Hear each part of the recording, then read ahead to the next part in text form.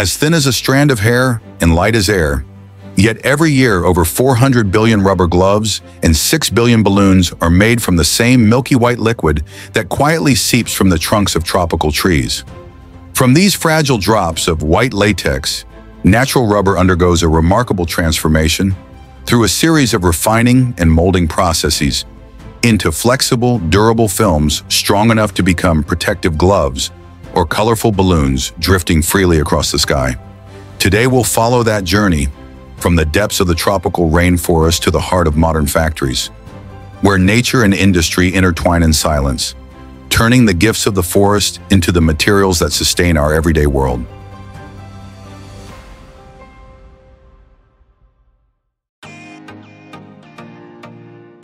The rubber glove and balloon industry, powered by latex drawn from tropical forests, generates over 50 billion USD annually, making it one of the world's most stable and profitable natural rubber sectors.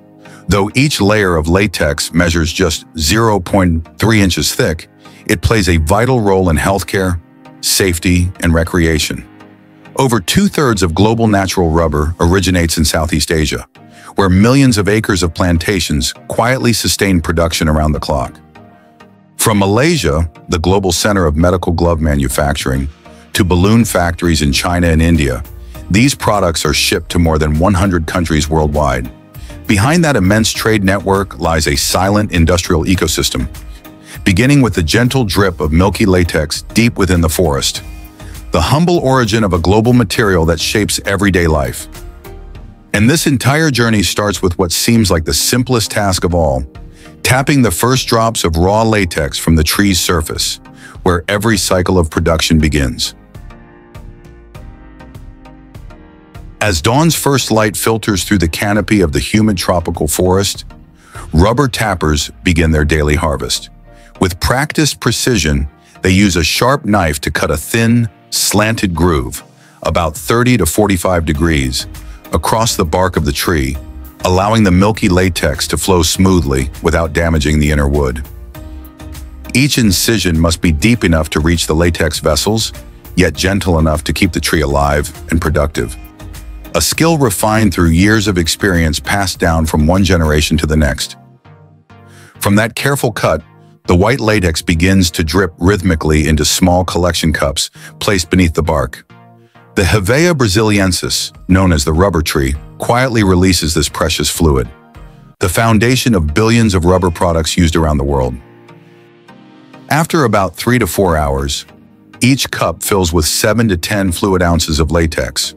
Once the collection is complete, workers carefully pour the contents into stainless steel containers scattered throughout the plantation, marking the first step in the long journey from forest to factory.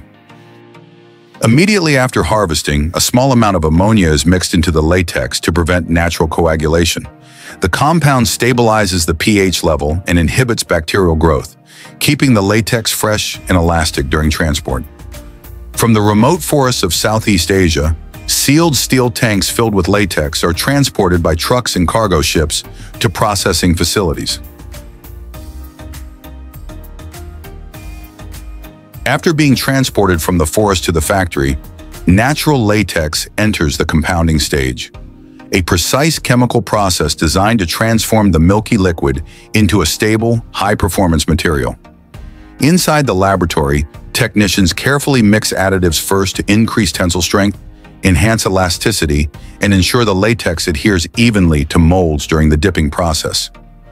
Only afterward is dye added to achieve the desired color tone.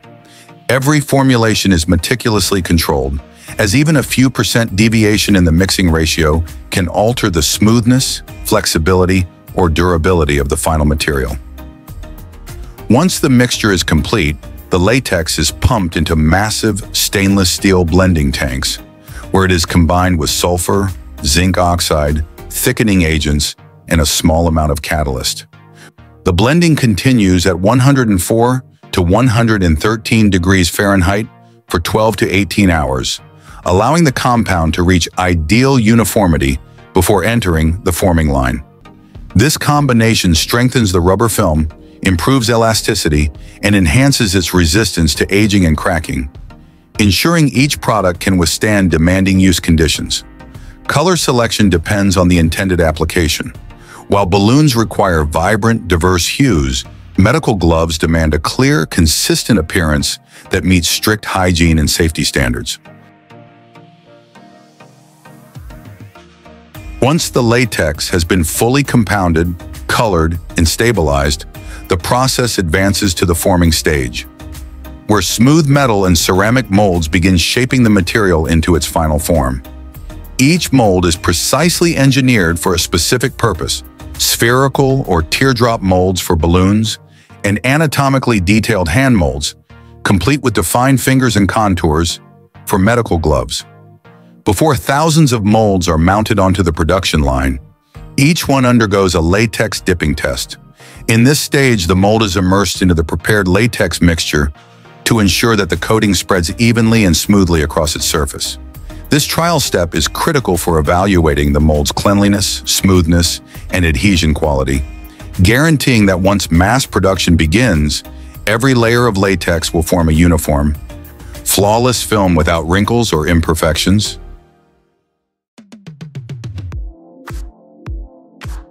The molds are meticulously prepared, cleaned, coated with release agents, and inspected to ensure a flawless surface. Now the production line moves into its rhythmic cycle of dipping and vulcanization, the stage where each latex balloon takes on its shape, strength, and elasticity. Inside the factory, hundreds of ceramic and aluminum molds glide slowly along the conveyor, moving in perfect synchronization like the steady breathing of a colossal machine. As the array of molds descends into the latex tank, the surface of the colored compound shimmers like a liquid mirror. Depending on the intended product, the latex may be tinted in soft pink, sky blue, vivid red, or bright yellow. Each hue carefully balanced with latex-soluble industrial dyes to maintain the material's adhesion, elasticity, and chemical stability. Each mold is lowered into the tank at a precisely programmed angle and speed, allowing the thin film of latex to coat every curve evenly. The dipping time and viscosity of the mixture directly determine the thickness of the rubber layer. Just a few seconds too long, or a slight change in fluid consistency, can make the film too thin or uneven. Next, the neck of each mold passes through the beading roller, a rotating system that gently curls the still wet latex around the rim, forming a thicker ring at the balloon's mouth. This signature collar not only makes tying easier, but also reinforces the seal, ensuring airtight performance once inflated. Immediately afterward, the molds are lowered into a hot water bath maintained between 158 and 194 degrees Fahrenheit, where the latex undergoes vulcanization and molecular stabilization for approximately 10 to 20 minutes. In the gentle haze of rising steam, the long chains of natural rubber molecules begin to cross-link, strengthening the structure and enhancing the balloon's ability to retain air, transforming liquid latex into a durable, elastic form ready to take flight. When the vulcanization process ends, after about 20 to 30 minutes, the latex reaches the required elasticity and strength, ready for demolding. Compressed air is then used to separate the rubber layer from the mold and move it onto a drying conveyor. Keeping its shape intact without tearing or distortion, a gentle stream of air is injected inside each mold, creating enough pressure for the cured rubber to lift off smoothly. The balloons slide off the molds gracefully and drop onto the conveyor, where hundreds of pieces are gathered and sent through washing tanks and drying chambers. This entire sequence is fully automated, ensuring every balloon comes out clean, uniform, and ready for the next stage of quality inspection. Freshly separated from their molds, the latex balloons still carry a fine layer of nitrate salts and chemical residues from vulcanization. The production line moves them straight into the washing zone, where clouds of hot steam drift through the air, wrapping the factory in a faint mist. In that warm haze, each balloon spins gently, its transformation from raw rubber to finished product nearly complete. Here, the balloons are immersed in hot water maintained between 158 and 176 degrees Fahrenheit, a temperature high enough to dissolve every trace of residue. Once their surfaces turn smooth and clean, they enter the drying chamber, where heat between 212 and 230 degrees Fahrenheit finalizes the structure of the rubber. This stage strengthens the molecular bonds, giving the balloons greater elasticity and resistance when inflated. Inside the chamber, thousands of balloons rotate slowly in a controlled stream of warm air. Under the steady rhythm of the machines, the rubber sets, the forms stabilize, and the familiar, weightless perfection of a finished balloon finally takes shape. From the drying section, the balloons move into decoration. Robotic arms use pad printing to press colorful logos and patterns onto the smooth latex, turning each one into a vibrant canvas ready for celebration. Once the ink dries, they pass through inspection lines equipped with optical sensors and air pressure gauges that test film thickness, air retention, and color consistency. Selected samples undergo a burst test, inflated until they reach their pressure limit, ensuring every balloon is strong, elastic, and safe. Only those that pass are packaged and prepared to bring color and joy to the world. After passing inspection, the balloons move to the final packaging stage. Workers carefully check each piece by hand before sending them through automatic counting and weighing systems. Dozens of precision sensors ensure every package contains the exact number of balloons.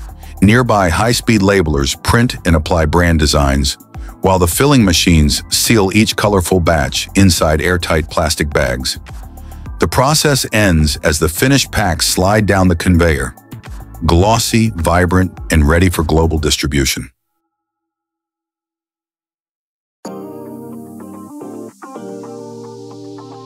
Not only balloons are made from natural latex, another remarkable creation of this material protects millions of hands every day.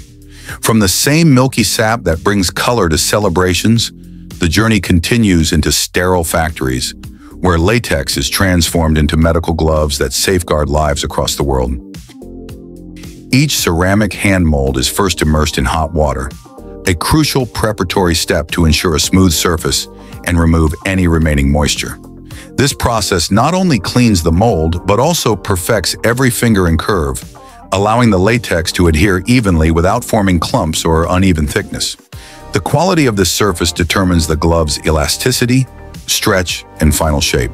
Once the molds meet the required standard, they are carefully lowered into tanks of pre-compounded synthetic latex. The liquid rubber gently coats every detail, wrapping each finger and palm in a uniform layer. Slow, deliberate motion ensures that the latex film remains consistent, never too thick or thin. After coating, the molds rotate slightly to remove excess latex, leaving behind a smooth and stable surface. Every phase, from heating and dipping to spinning, must be executed with absolute precision, following the steady rhythm of an advanced industrial process where each glove takes shape through a perfect balance of chemistry and engineering. In the next stage, the latex gloves are carefully released from their molds. A thin layer of release agent allows air pressure to separate the gloves smoothly without tearing or deforming the delicate surface. Once removed, they move into a drying chamber heated to about 212 degrees Fahrenheit, where warm air eliminates all remaining moisture and strengthens the rubber's structure. When the process is complete, each glove emerges flexible, durable, and ready for final inspection and packaging. From the drying and demolding area, each glove continues its journey to the quality inspection section.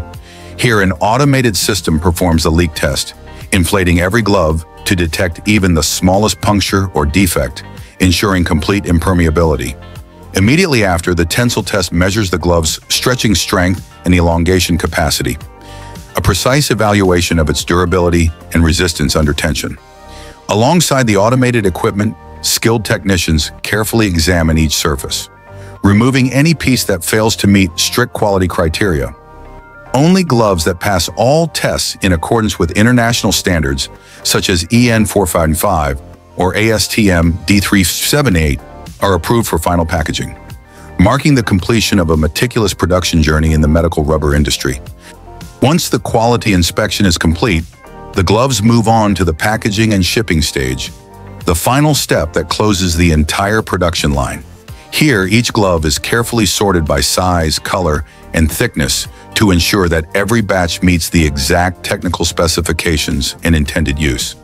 Even the slightest variations, such as minor differences in thickness or a shade lighter than the standard, can affect performance and safety in medical environments. Next comes the packaging phase, where the gloves are sealed in airtight pouches designed to block dust, moisture, and microbial contamination. Each package carries a detailed label, including the batch number, production date, and inspection standards, allowing for precise and efficient traceability. The finished products are then boxed, sealed, and labeled with production codes, ready for distribution to both consumer and medical markets. From here, specialized shipping containers carry them to distribution centers across Asia, Europe, and North America, and ultimately to healthcare facilities around the world. From a single drop of milky latex, artisans craft layers of rubber that unite human skill with the precision of modern machinery. From this fusion are born balloons and gloves, simple yet enduring symbols of human ingenuity.